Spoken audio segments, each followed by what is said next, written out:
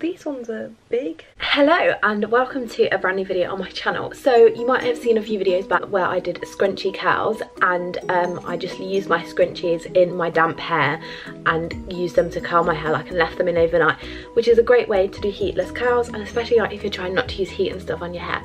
But I had a thought that not everyone has got a bag of 40 scrunchies lying around, so I thought I'm going to show you guys another way of curling your hair with a heatless method. So I've got my bathrobe string, what's it called? The tie thing, I don't know, but yeah, you know what I mean, you can see what it is. And today I'm going to be curling my hair with this. I need to go and wash my hair, and I'll be back when my hair is damp. So before I start actually putting the towel robe into my hair and putting the curls in, I'm just going to use a tiny bit of product on my hair. I'm just going to use I've got some Tresemme Colour Protect oil, just like serum-y oil, and I'm just going to run that through my ends just to keep my hair shiny and silky. And I'm also going to use some curl hold spray.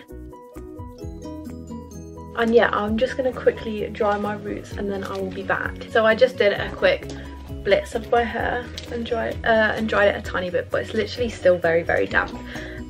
So I have got a bathrobe towel thingy, and I've got some little elastic band hair bubbles, or you can use like scrunchies. So what I'm going to do is I'm going to place this in the middle of my head, and all I'm going to do is I'm just going to start taking my hair.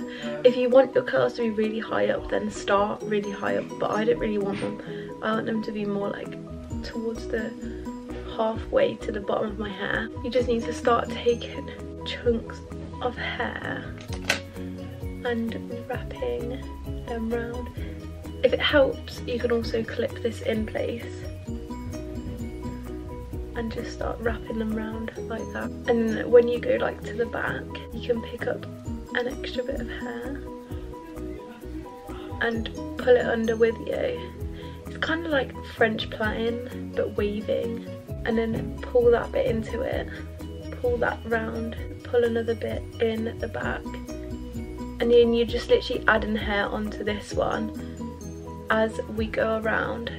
Just keep adding bits of hair into it to get your waves.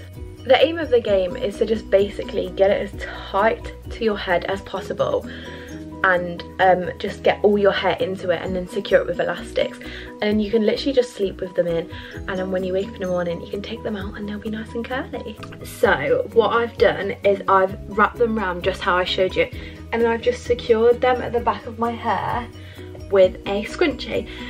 So now all that needs to be done is I just need to sleep in these and then take this all out in the morning once they're dried, and hopefully they will be nice curls, because I've seen this done before and they do look really nice. So let's hope it replicates on my hair. So I'll see you in the morning. So I've had these in for quite a while now, and I'm gonna start taking it out. The time is now 11:30, and I had these in since like 8 o'clock last night, so they've been in a while. A few bits have fell out, but nothing too major. And let's see what they look like. Ouch, that hurt. So that's one side out. The curls are looking really nice. They're really like silky and smooth curls as well.